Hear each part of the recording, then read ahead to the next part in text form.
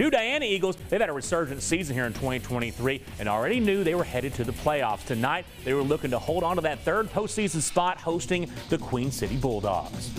Diana, Texas, they love their Eagles, and they had a big ball game tonight. Here we go. DeJuan Johnson with a snap. He immediately sees an opening, shoots this ball over to Jaden Johnson, dodges the defense, cuts down the field. He leaps into the end zone for the first touchdown of the ball game. Now the Bulldogs look a little progress right here. Going to quarterback here.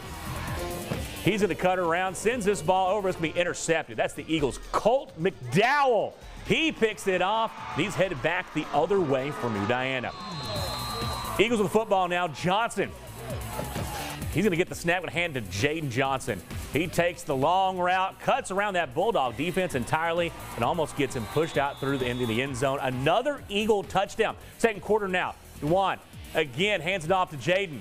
Cut through that defense like butter. They try to stop him, but it's just too fast going all the way. They cannot be stopped. He waltzes in the end zone. That's another Eagle touchdown. Let's take a look at the score in this one. It's gone final. New Diana rolls. New Diana beats up on Queen City tonight, 42-14.